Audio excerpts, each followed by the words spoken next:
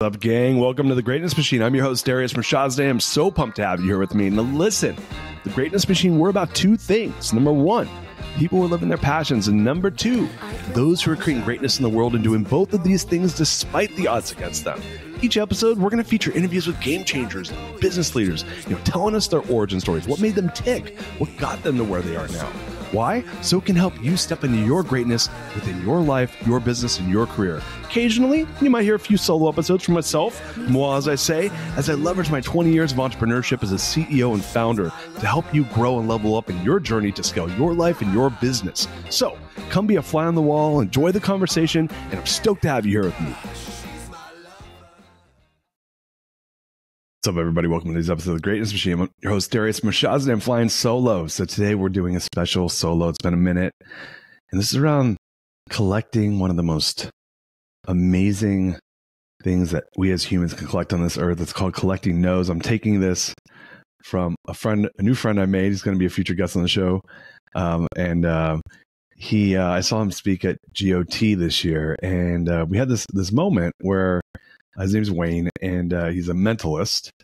And Wayne was talking about this idea of collecting no's. And so I'm going to show you right now. He gave me this memento. It's a coin. It says yes and no. And he talked about how he loves collecting no's. And it was funny when he was talking about this. I was like, oh man, I love to collect no's too. And so a lot of times we don't like being told no. This is just like when we grow up, we want what we want, and when we don't get a no, with kids we get upset, and the way his perspective around this of wanting to collect no's, I really saw this as an opportunity of, hey, if I'm not collecting no's, it means I'm not pushing hard enough to get what I want. I'm not trying to push the envelope in my circumstances or world around me to put myself in situations where I might be out of my element, or I might be in over my skis. I might be in a way where rejection is the natural next step because I haven't developed the skill sets or the tools or the relationships or the social capital or just the leverage or influence to get a yes. So we start thinking about the people we say yes to. We should really start to think, why are we getting a yes from that person?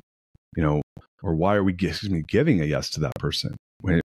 Maybe we want to feel loved, or we want them to, feel honored, or we want them to see that we think that they're important, or we want them to be happy so that they continue to give us whatever value they're giving us, right? Or we're just doing it because we're grateful and something we're willing to give. But usually there's an exchange in place that's happening when we're giving yeses to folks.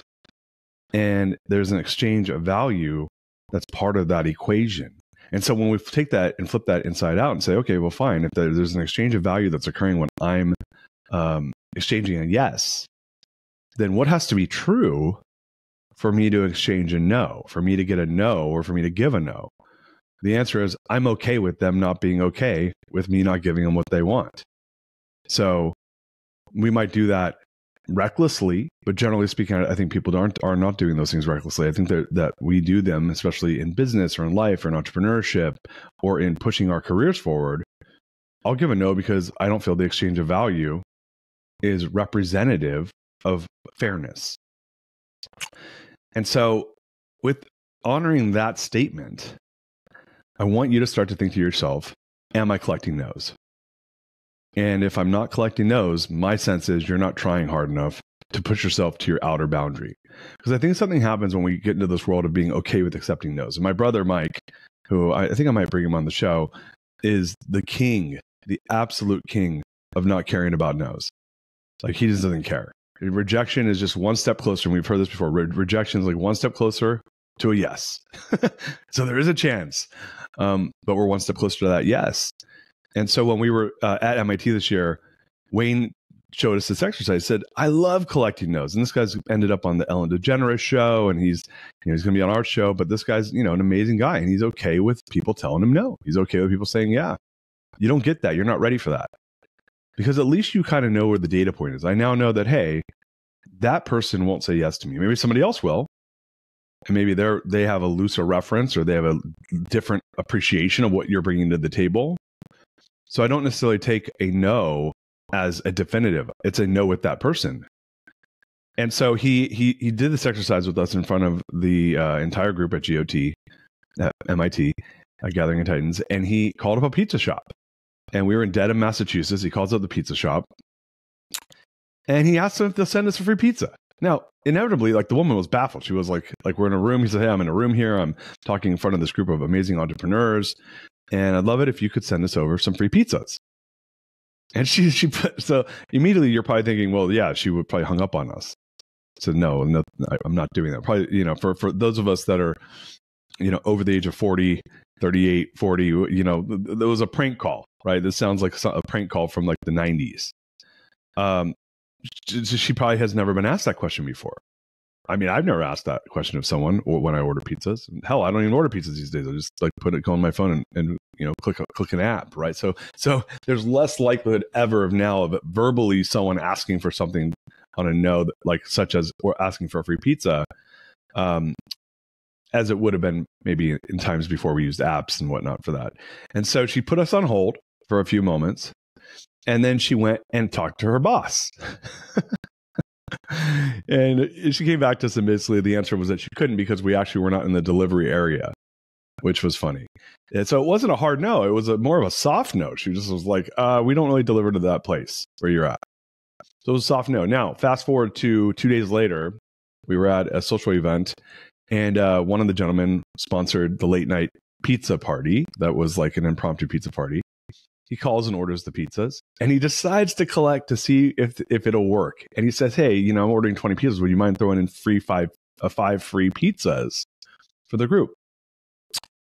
And they said yes. Now look, should it be that we're always asking people for free stuff? No, probably not. You know, we probably shouldn't be asking for that. You know, like, the people need to get compensated for their work and treated fairly. But you know, fair is very subjective, and I just want you to take that idea, because I thought it was a very, number one, it was very entertaining to watch this interaction occur within our group, and number two, it really illustrated this idea of like, are you collecting no's? And it was funny for me because I was just like, oh, I'm always pushing the boundary. I'm always collecting no's. I just had never honored it in such a way where I was like, I can't wait to collect a no. I'm a collector of no's. You know, like, that's a whole different perspective, which is like, not only do I like trying to get yeses from people, but I actually like to collect more no's, which means that I'm actually pushing the envelope intentionally, with intentionality. So I want you to take just a second and start thinking to yourself, how am I collecting no's? What am I collecting no's about? Or am I only going for the yes because it's easy? And I'll use, you know, I started this business, Rise Growth Partners, a year ago, a year and a half ago, but we launched as Rise, you know, late last summer. And this is a great illustration of collecting no's. You know, the business launched in January last year, new to the wealth management space, new private equity, never raised money before, went out and started talking to people. People I actually thought that would give yeses gave no's. That was super surprising to me.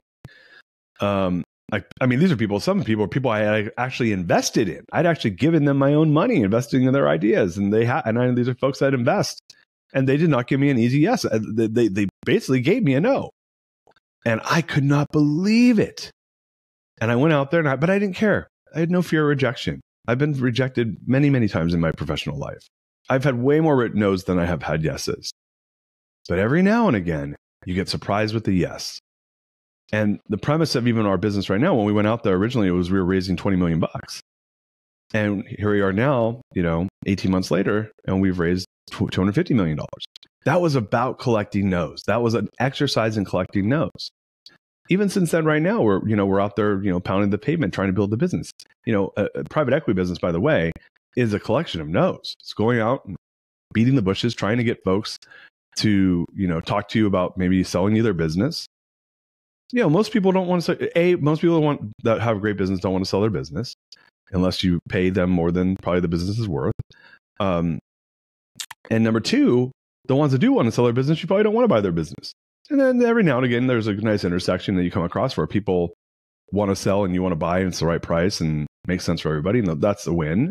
But the private equity world that I'm in, You are out there collecting no's non-stop. You're giving no's and collecting no's, and you got to look at a ton of deals to find the right one. And that's the world of private equity. So if you're an entrepreneur, just know that walking in that hey, if you want to sell your business, you're going to collect a lot of no's. But again, I want to take a step back and I want to think about this a little differently. I don't want to think about this as that's a bad thing. I want to think about that as it's a good thing. In my last business at TMS, my business partner, Ali, used to say, Darius likes to go shake a lot of trees. I didn't equate that to what I'm talking about right now, which is I was collecting no's. I was out there learning, because collecting no's is about learning. It's a new data point. Hey, if I ask for this and get a no, why? Maybe I'm not ready for it, right? Maybe I didn't ask the right person. But walking into that with open-mindedness and curiosity is different than walking into it with, oh, I just got rejected. That's bad. Rejection is one more data point that gives you a piece of information that you can take to make yourself better, to look for better circumstances, to look for different roads, different trails to get your yes.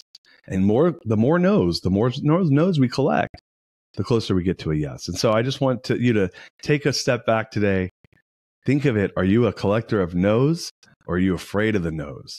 Because I will tell you, for me, it served me very well. And it was great context to realize that I love collecting no's, but now I have language to put around it. So go out there, collect some no's, push the envelope, get that data point, optimize, revise, go back out, collect more no's, and eventually you get the yeses that you're looking for. Until next time, peace out. We love you.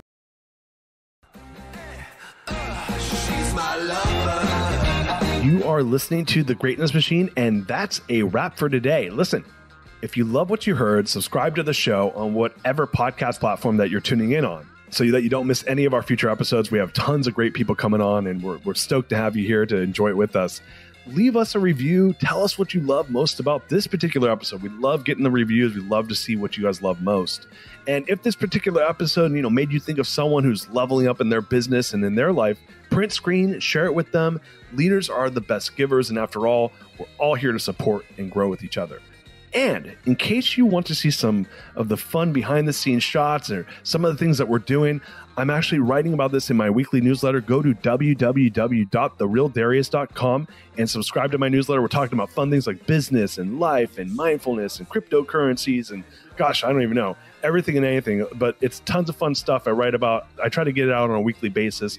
You can subscribe at www.therealdarius.com. And with that said, look, thank you guys so much. I appreciate you. I love you. Peace. We're out of here. See you guys on the next one. She's my lover.